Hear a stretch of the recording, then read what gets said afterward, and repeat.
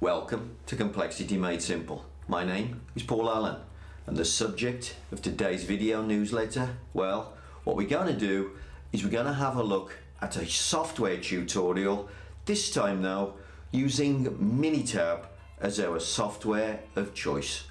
Hope you enjoy it. Okay, welcome to the Minitab DOE tutorial, and what we're basically going to do in this tutorial is we're going to set up a DOE pattern. We're going to set up a DOE pattern ready for analysis. Now, just something to say before we get into using the software, of course, you should spend a day designing your experiment. And of course, we're going to look at a 3-factor. This is what we're going to do. We're going to look at a 3-factor full factorial. And that's the pattern we're going to set up. So we will have spent a day talking this through. We're going to go time 5 to 10. We're going to go temperature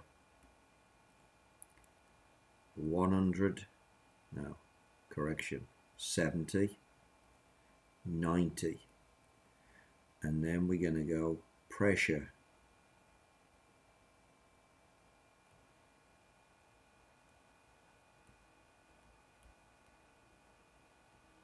100, 200. So we have these 8 tests that we're going to be doing in a pattern. So if we take a look at the 8 tests, I've just set them up in an Excel spreadsheet. I've already got the data as well collected for this experiment. So let me just show you the experiment set up in an Excel spreadsheet. So here is the DOE. So here's the DOE pattern here. That's the pattern that we want to test. Here's the data, the individual data points that we've analyzed. And of course, here are the columns that we're going to analyze. We're going to analyze how the variables affect the average, how the variables affect the standard deviation. So I'm going to show you how to recreate the pattern in Minitab, and then it's all set up ready for analysis. So let's go over to Minitab. Okay, here we are in an empty worksheet. DOE, you will find DOE on the stat graph, and of course you can see it here. We can come down and we've got the DOE menu. We are not screening, we are doing a full factorial. And it says, do you want to create? There it is, create a factorial design. So on this screen, what are we going to do? Well, it says 2-level factorial. How many factors do you have? 3. So I'm going to change that to 3. Then it says, what design would you like? I can do a half or a full factorial. Full factorial is what we want. Click on that. Now, in order to create this pattern as it is published in Excel, I'm not going to ask for 5 replicates. Now, the data's got 5 replicates in it, but I'm only going to ask for 1 replicate, okay? And I'm going to click OK to this. I'm going to show you why I did that in a second. Now the other menu options come alive. Options, results, and factors. The first one is to go to factors. So now look, I can put in time, 5, and 10. If this wasn't numeric, but it was text, like operator 1 versus operator 2, I could change that. I don't need to. Time, all of these are numeric. Temperature, 70 and 90. Pressure, 100, 200. Click OK. There are the factors that I've entered. Then it asks me for options. Now the only thing I'm going to do in the options is take away randomized runs. And I'm going to click OK. And I'm going to click OK. And now here is the DOE pattern. There's the pattern there. Obviously there's some other information about blocks and run order, etc. But the pattern is in the highlighted fields. Now let's go take the data set.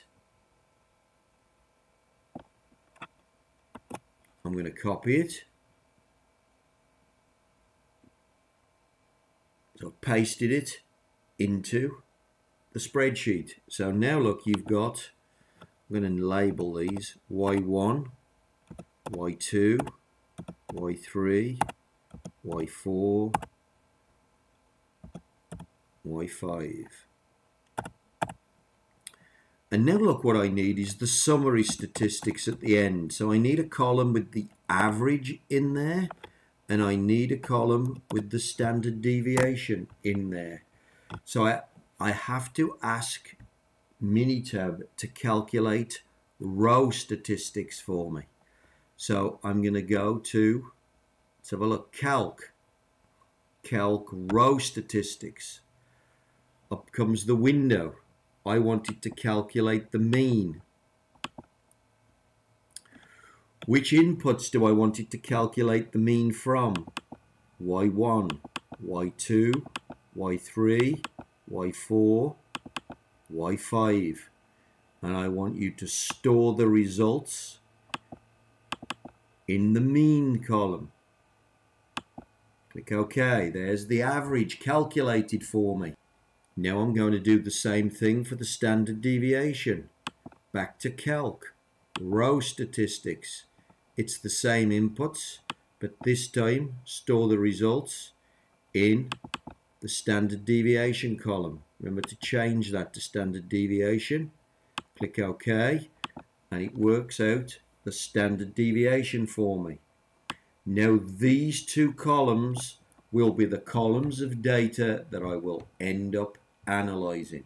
And now you have a table of data with summary statistics that you can analyze in DOE. Now let me just show you why I chose a couple of options that I did. One of them was only to choose one replicate.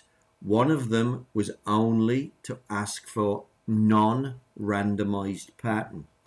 Let me show you what would have happened if I hadn't have made the choice I did. DOE, factorial design, create a factorial design.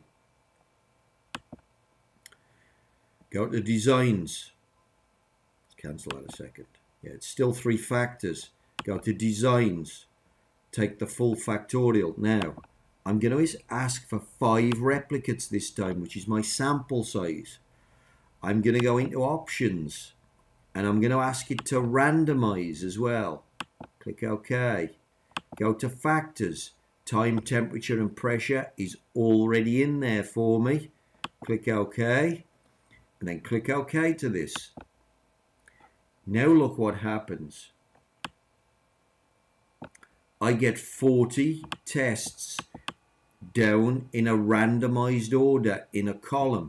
So I would have to have put all the results in a column down here. If I do that though, I can't see what's going on.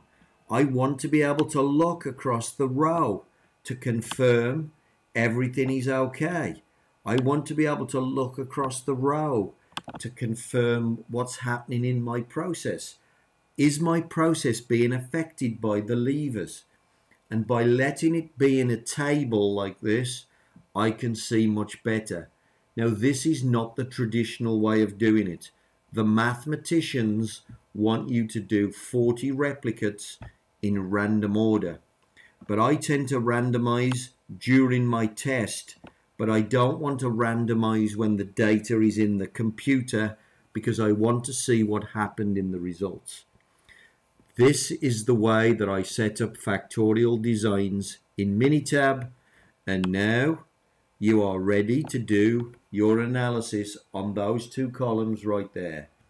But that is for another video. I hope you enjoyed this one. Setting up a full factorial in Minitab.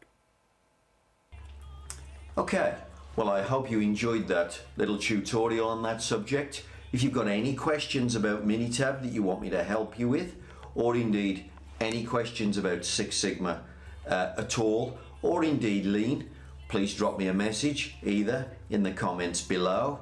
Please subscribe also. But you can also leave me an email. If you send me an email on any question and you need a little bit of advice, I'm more than happy to help you out. And of course, if you want me to come and help you inside your factory fix a technical problem, please drop me a line. I hope to hear from you soon.